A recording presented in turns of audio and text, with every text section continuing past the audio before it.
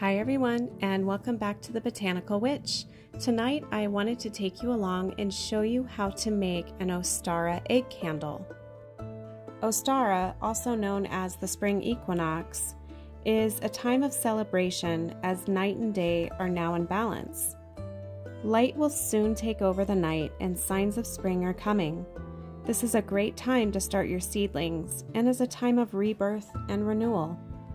So come sit for a spell and let's get started.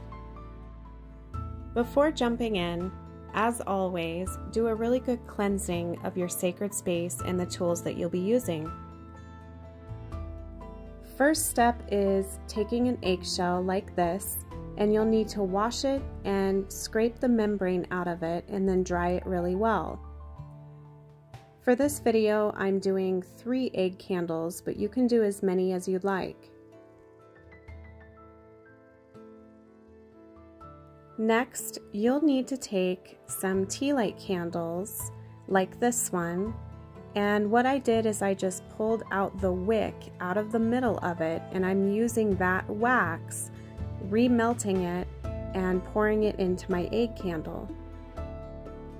Place your tea light wax that you're going to be using for your eggshells in a heat-proof container, and you can pop it in the microwave until fully melted, or you can use it in a double boiler. This part is optional, but once your wax is melted, you can add a little bit of color to it. I'm using a candle colorant from the Flaming Candle, but you can also use a little bit of mica powder, or you can just keep it plain. I'm going to put my colorant into my melted wax, and I'm going to stir it really well.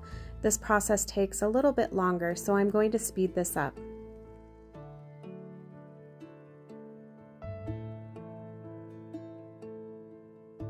After your colorant is fully mixed into the wax, it's time to place your little wicks into your eggshells.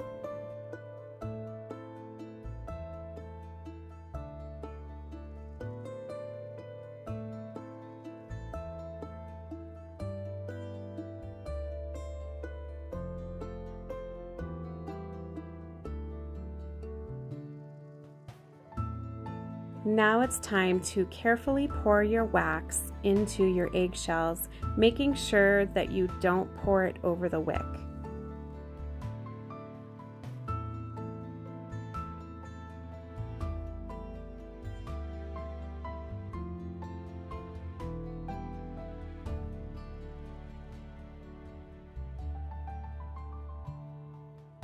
Let your candles cool for a bit, and then you can add herbs to them. The first candle, I'm using lavender, and lavender is great for purification, for tranquility, and it is associated with Ostara.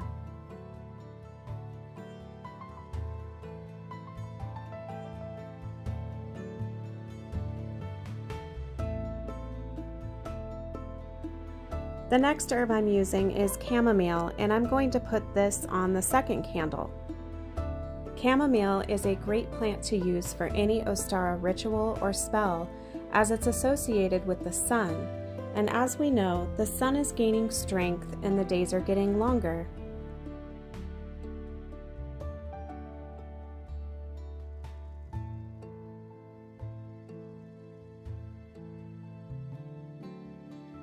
On the third candle, I decided to use rose petals, as this is also associated with Ostara. Unfortunately, my camera stopped working as I was sprinkling on the rose petals.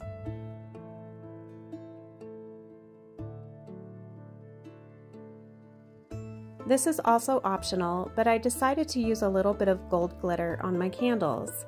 Gold is associated with Ostara, and it also reminds me of the sun and the solar energy that I'm trying to welcome back into my home.